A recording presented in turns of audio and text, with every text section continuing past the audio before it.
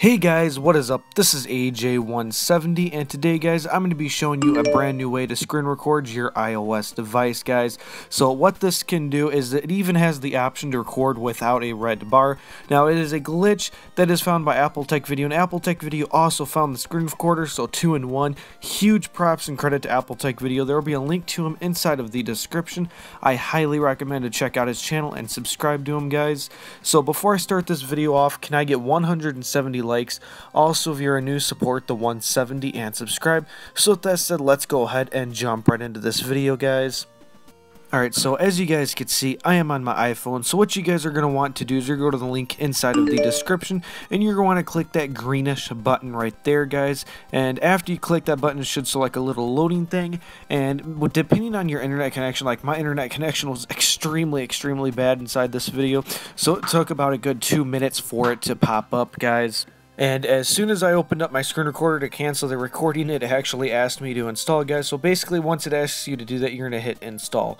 Then from there, you guys are going to open up the settings. Once the settings opens up and fully loads, you guys are going to go to general. So let's go ahead and wait for my settings to load. Now let's go ahead and scroll down. You guys are going to go to General, scroll all the way down to the bottom until you see Profiles and Device Management, guys. Scroll all the way down until you find the Enterprise app and hit Trust. Once you guys hit Trust, go ahead, hit the home button and open up the app. Now it should open up perfectly fine. This app is extremely easy to use, guys. So when you first load it up, you're going to see a page that looks something like this. Now you want to scroll up like this if you want to do it in portrait mode like my phone currently is, or like that landscape, meaning it's side to side. And when you guys have a video that's all the way done, you're going to hit that button in the top right hand corner, select the video, and hit the blue button all the way in the center of the bottom, and it automatically gets put inside of the Photos app. So now I'm going to go ahead and show you guys how to record without the red bar, guys.